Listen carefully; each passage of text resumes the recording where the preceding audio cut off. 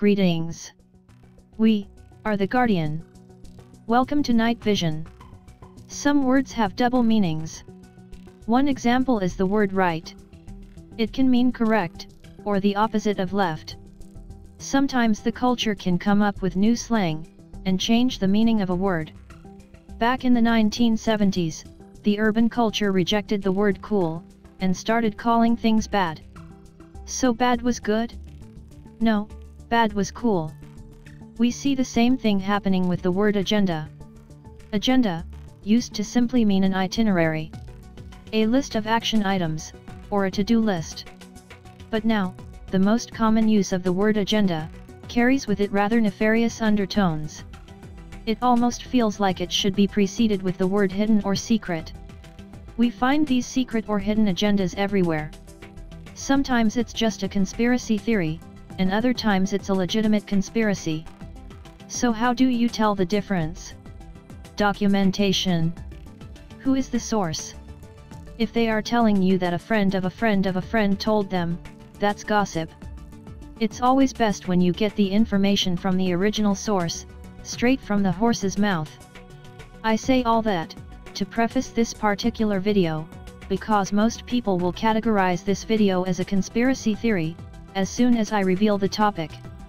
And yes, it's on the creation-evolution debate, but I'm a guardian, and that's what we do.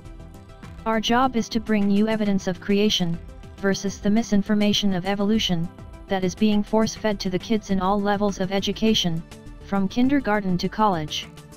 So this video is going to touch on a rather bizarre tactic, being used by the Darwinian atheists, to keep the theory of Darwinian evolution being taught in our schools.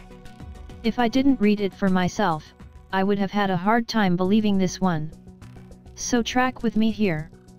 The Darwinian atheists are afraid that the school system, and the court system, are going to figure out that atheism is a religion.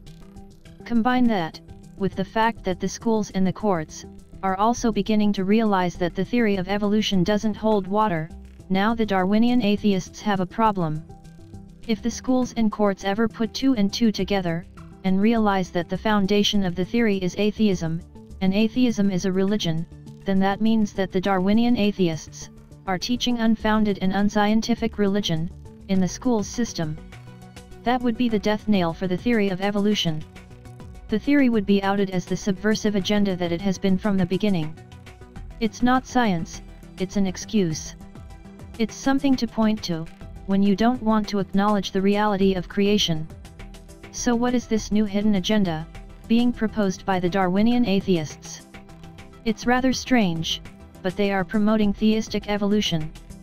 That's right, theistic evolution. Theistic evolution is the idea that God created the universe, but He created it to evolve. Many people have fallen prey to this theory, but it is wrong for two reasons, two very big reasons. Number one, it defies science. And number two, it defies the Genesis account of creation. So how does it defy science? The so-called mechanism of Darwinian evolution is time, chance, random mutation, and natural selection. Every biological scientist knows that's a farce, but they keep on teaching it. They keep on studying biology and chemistry, hoping that someday they will find the elusive evidence to back up their favorite fairy tale. The second law of thermodynamics keeps tapping them on the shoulder, and reminding them that the universe is ruled by entropy, not wishful thinking. Not to mention that Darwinian evolution is built on the erroneous and laughable theory of abiogenesis. Abiogenesis teaches that all life evolved by itself, from a rock, from non-living chemicals. And then number two, it defies Genesis, because Genesis says that God created the individual kinds or species. It does not say He created bacteria, and over time it turned into humans. So what is the proof of this secret hidden agenda? Who said what? The documentation is quite extensive, but I will give you just a couple quotes from some of the leading professors of the movement. In 2000, British-born Michael Ruse, an ardent Darwinian atheist professor, wrote that creationists can, quote, absolutely embrace the theory of evolution. They are completely compatible, unquote. But in 2006, he expressed concern about the Supreme Court allowing intelligent design into the classroom. To avoid that, we must form strategic allies, through theistic evolution. Unquote. Next we have journalist Chris Mooney, who used to teach that the theory of evolution and creationism are oil and water, they don't mix. Yet more recently, he has expressed the opposite view. When asked why he flip-flopped, he expressed the concern over the court system viewing atheism as a religion, and Darwinian evolution being construed as their dogma. Then lastly, we have the more open and brazen opponents of creationism, such as P.Z. Myers. He stated that, quote, "We need widespread stigmatization of religion, to eradicate religion." Unquote. Well, at least Myers doesn't camouflage his agenda.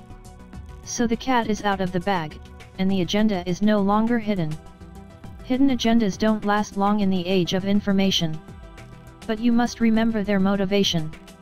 The fear is that the school system and the court system will recognize that atheism is a religion, and Darwin is their pope, and evolution is their theology. And since the Darwinian evangelists have always worshipped at the altar of separation of church and state, their agenda will be burned at the stake. So to placate the unwary creationists, and maintain the status quo, they use the tactic of theistic evolution, to promote their agenda, under the guise of unity. But theistic evolution is heresy.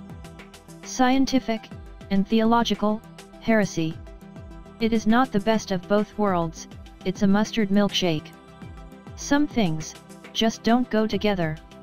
So rather than being a point of unity between science and Genesis, theistic evolution is simply a Trojan horse, being employed by the Darwinian atheists, to infiltrate the camp of the creationists, to undermine their faith in the Genesis account of creation. Go figure. Peace be unto you in your house. Fight the darkness with light. Fight the lies with truth. Expose the hidden agendas.